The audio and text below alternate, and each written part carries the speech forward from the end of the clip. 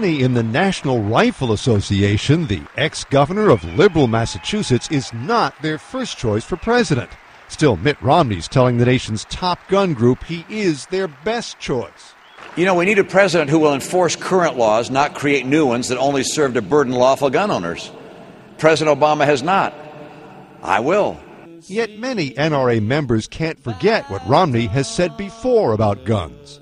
We do have tough gun laws in Massachusetts. I support them. I won't chip away at them.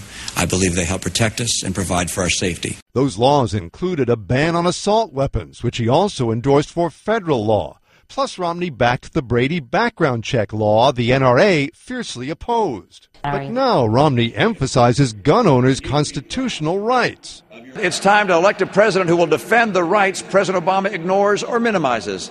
And I will protect the Second Amendment rights of American people.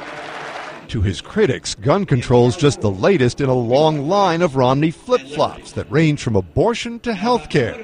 Still, most NRA members contemplating 4 more years of President Obama seem ready to cut Romney slack. I do think that Mitt does have the leadership and integrity that this country needs, and I see my support go in that direction when it's all said and done.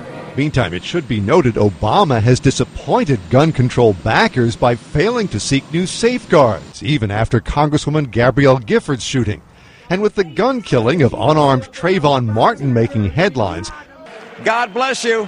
God bless the United States of America. Gun rights and Florida's NRA-backed Stand Your Ground law that's key to the Martin case are yet more issues where Romney must tread carefully, wooing conservatives without losing the independence he'll need to win the White House. Mark Smith, The Associated Press, Washington.